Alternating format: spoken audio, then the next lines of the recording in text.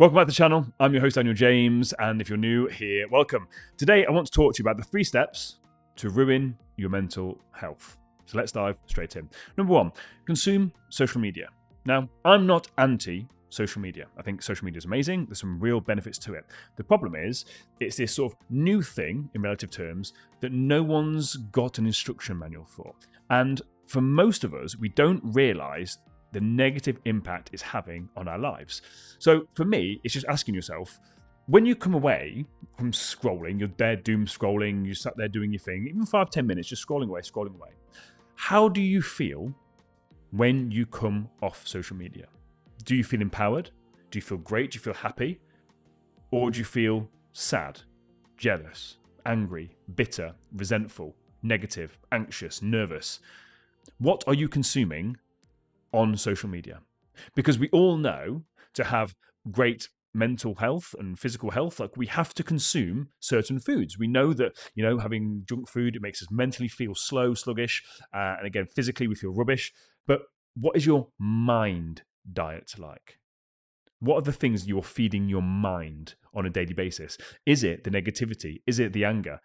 Because it's inputs and outputs. If you're sat there doom scrolling and comparing yourself to every single person in the world and think, oh, so much more money than me, their life seems amazing, they've got this perfect relationship, that negativity is going to breed negativity in your life. Whereas actually, if you do a bit of a social media audit, get rid of the things that are triggering you. And again, we use the word trigger. The word trigger means to make you think and feel a negative thing. That's all a trigger is. So these things that trigger you, if you remove them and then start to replace them with things that bring you joy, laughter, happiness, that's what mine does. If I'm ever caught scrolling on social media, which, let's be honest, is quite regularly, I'm either learning something, I'm being inspired, or I'm laughing. The amount of comedy things that I see is fantastic. And again, I'll sit there, listen to them, and it makes me laugh. So when I come away from social media, I'm not drained. So if you want to ruin your mental health, keep consuming mindless social media without being aware of what it is that you're actually consuming. Second way to ruin your mental health is isolating yourself.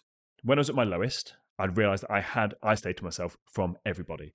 And if you've ever been or know someone that's been in an abusive relationship, you will know one of the ways they gain so much power is by isolating the person. Isolating somebody is such a dangerous thing. We are social beings. And this is why when you see people that are struggling, a lot of the times they are withdrawn. They withdraw themselves from social situations. They remove themselves from friends. So if you want to ruin your mental health, start to withdraw. Start to push all your friends away. Start to go into your own little bubble and isolate yourself. Because this leads to loneliness. This leads to you getting stuck in your negative thought patterns. And a lot of people say, yeah, but I'm very introverted. Like, I isolate myself because I'm introverted. And I completely get that. I understand that. I'm what you call an introverted extrovert, meaning that doing this podcast, I step on stages, that seems like I'm very extroverted. But I'm actually an introvert, meaning that I enjoy my own company. I enjoy being by myself. I love that. But I'm also very aware that there's a fine line. And when I isolate myself too much, I do become very, very lonely. So if you are someone that's introverted, realize there's a very, very fine line between claiming as your identity, I'm an introvert, therefore I am an isolated person, versus actually I'm quite lonely here. So you need to get that balance right. And if you are introverted, are you using that as an excuse not to socialize? Because maybe you don't like big crowds, and that's okay, but there'll be small groups of people that like the same things that you do. It could even be coffee. Like, you can go and do one of those like coffee making courses that's out there. So you don't really have to do much, but you're in and around people, like-minded people, and you can then start a conversation. It doesn't have to be anything crazy, but by being in a sort of environment, you're going to break down the walls and the barriers of actually speaking and interacting with people, and that can then lead to making connections. Because it's not necessarily about being around people, but it's about having connections. Because you can be isolated, being by yourself, but have a lot of connections. You can also be in a room full of people, thousands of people, and feel more alone. And you're feeling more alone because there's no connection there. So it's all about finding connection. It's like asking yourself, what do you enjoy? What kind of energy do you want to be around? And putting yourself in those environments as much as you can and making meaningful connections. This is why I love going to the gym. The amount of people and meaningful connections that I've made there just by talking, especially guys when it comes to mental health, the amount of guys I've spoken to about their mental health, and we now have a deep, meaningful connection just through talking, is profound.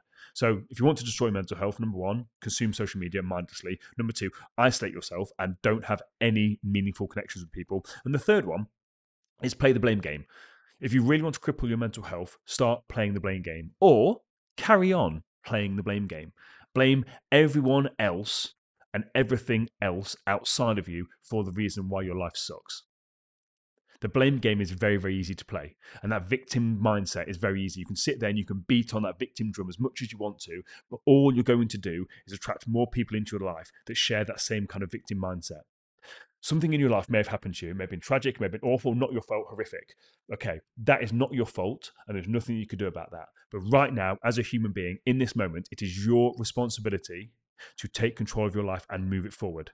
When you play the victim game, when you start to blame other people outside of you, you're giving your power away.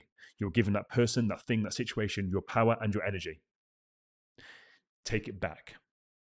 Start to ask yourself, what can I do to take control of my life? Start to take radical responsibility. Realize that no one is coming to save you.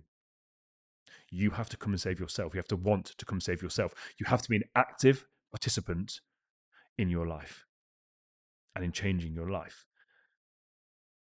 If you have been stuck in that blame game, ask yourself, where's that got you? Has it actually improved the situation? You sat there moaning and complaining about that person, thing, situation. Has it helped? Maybe at the start it did, which is why you started to get caught up in it and you're now stuck in that cycle. But realize it has not changed your life. It has not actually helped in any way, shape, or form. So right now, you need to get out. Stop playing the blame game. Unless you want to ruin your mental health, in which case, carry on playing it. So if you want to ruin your mental health, scroll on social media mindlessly, isolate yourself with no meaningful connection, and keep playing the blame game and get stuck in that victim mindset. If you know someone that is stuck with any of these three things, don't forget to share it with them.